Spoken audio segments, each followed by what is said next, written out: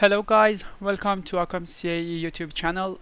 In this tutorial I want to show you how to apply a velocity profile within a UDF code in your ANSYS Fluent simulation.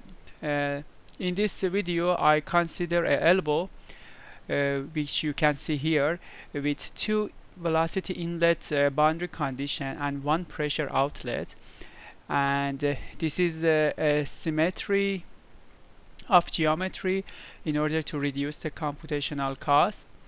And here the axis, so the velocity normal to the inlet boundary condition is in the x direction, and we have y direction here, and z direction normal to the screen. I already simulated a simple turbulent regime flow within this elbow.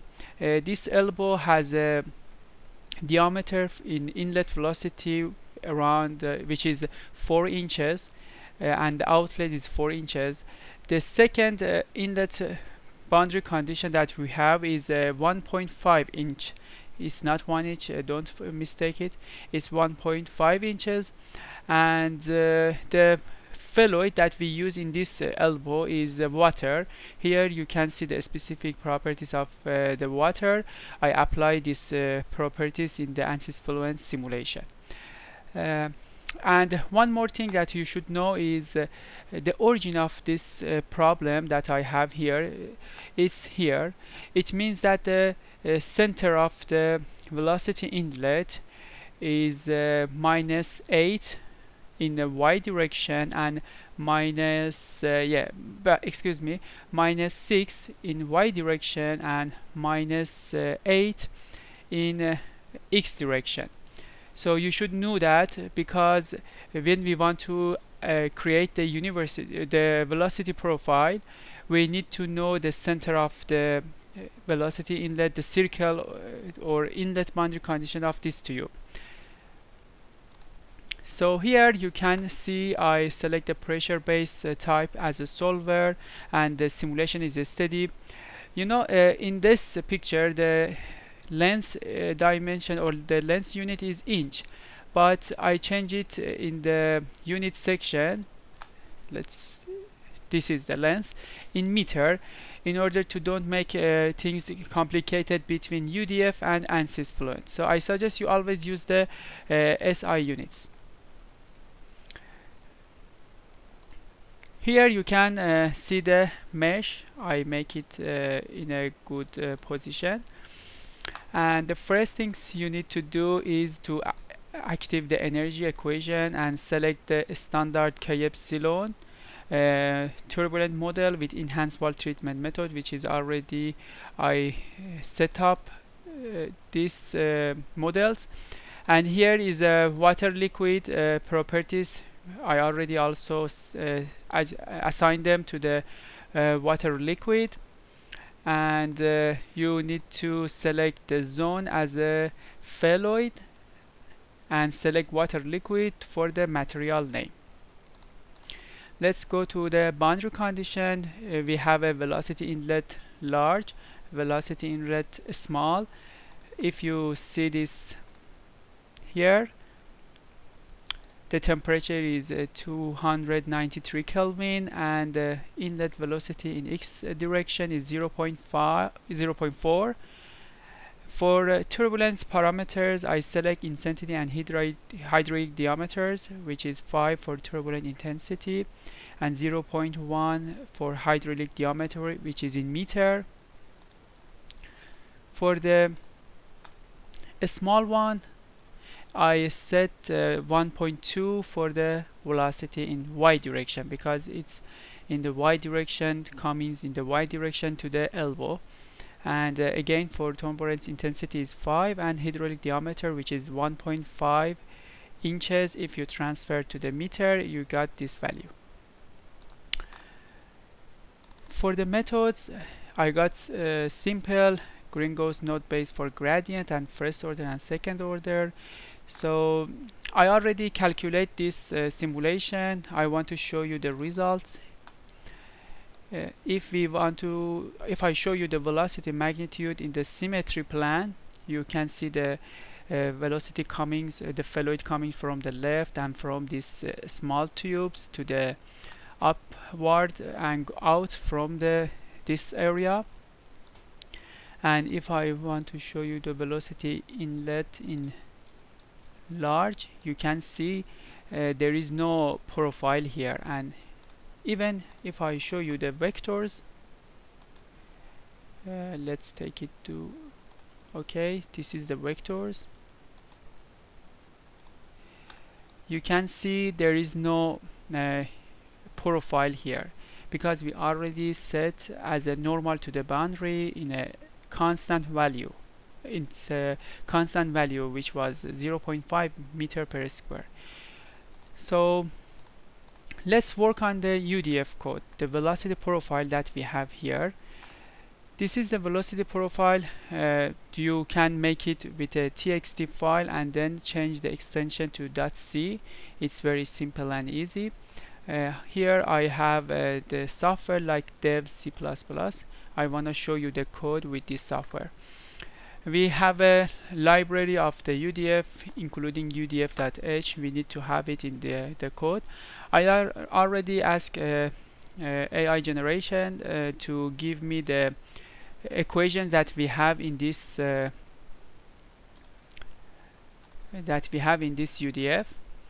So in this UDF we need to calculate the radial distance from the inlet center, which is the equation that we already know that.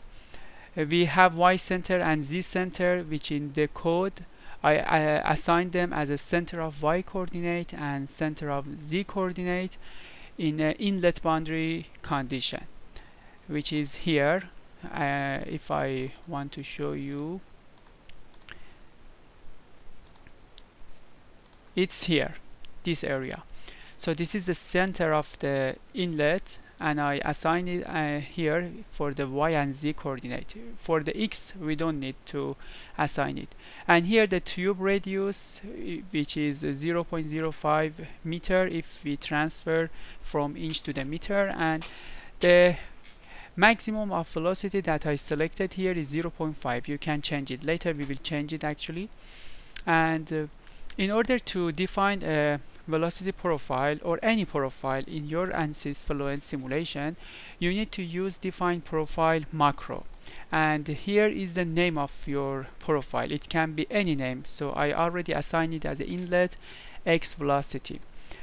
And after that, in the UDF code, you should tell the software that apply these parameters in a face of the boundary condition.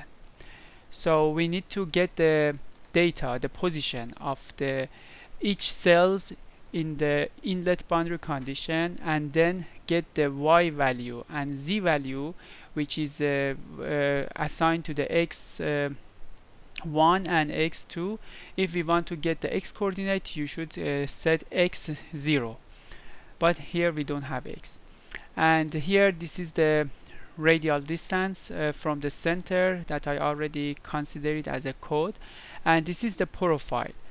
In the profile that I use the parabolic velocity profile, which is almost close to the fully developed velocity profile. You can use any profile from any equation that you have, but here I use the parabolic velocity profile, which is the simple as for considering the laminar profile, I can say.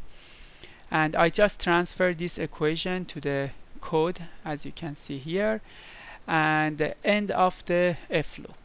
So this is the whole UDF code. You can change the equation here for whatever you want, and we are ready to go.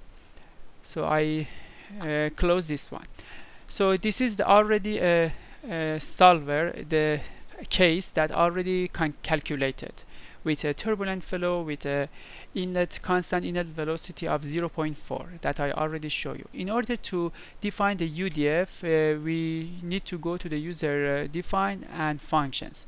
We have two options. We can interpret the UDF or compile the UDF. So in this video I want to compile the UDF. The difference between these two methods is that if you compile a UDF, it would be faster, and sometimes your UDF doesn't have any calculation parameters, or it doesn't need any data from your ANSYS Fluent, like the position of the coordinates or volume of the cells or anything. So if you don't need to collect any data from your ANSYS Fluent, you can just interpret. But here, for example, I need the data from y coordinate and z coordinate. In order to have a faster calculation, I consider to compile my UDF. For compiling, you just clicking on it and select add. Because I already set the working directory, it goes to this working directory. So if you want to do it first, we don't have that file. I click on this one and click OK and click build.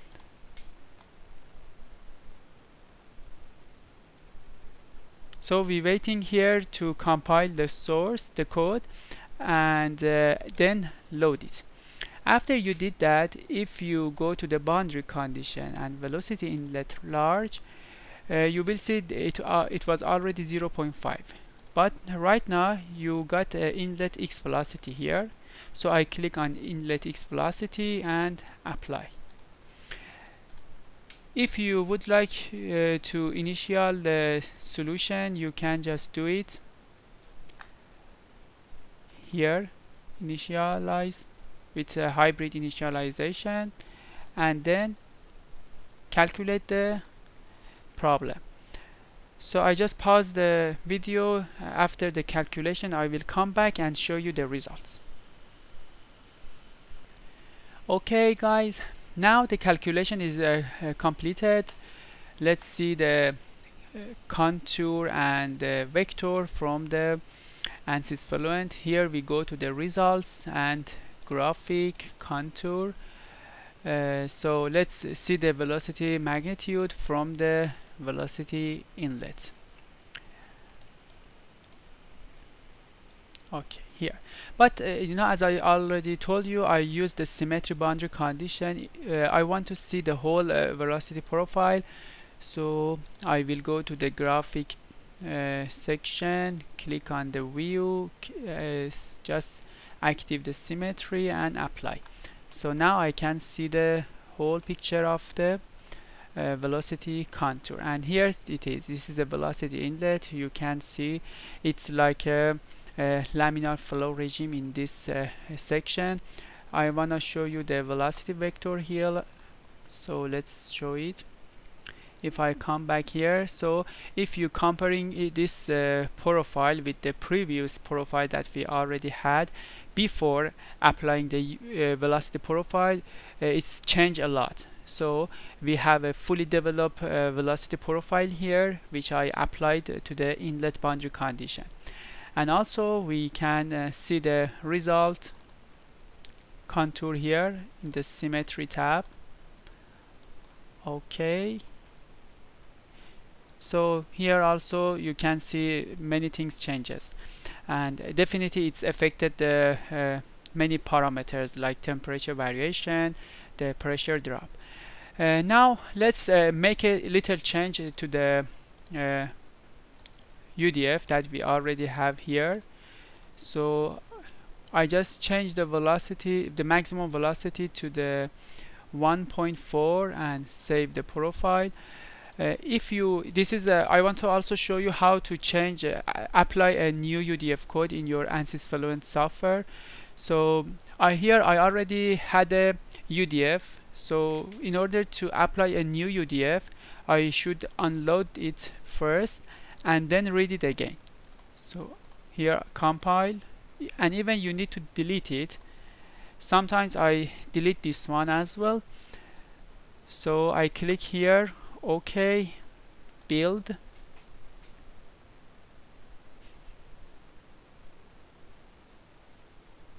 and after that I click on load. I will do again the calculation and waiting for the convergence of the simulation. Okay, the calculation is completed. let's see the result.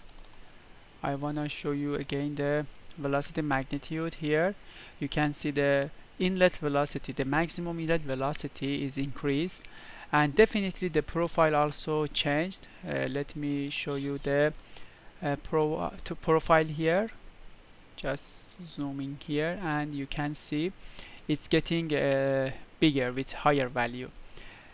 So this is how you can apply a UDF velocity profile in your fluid dynamic calculation. It can be applied for any application that you have.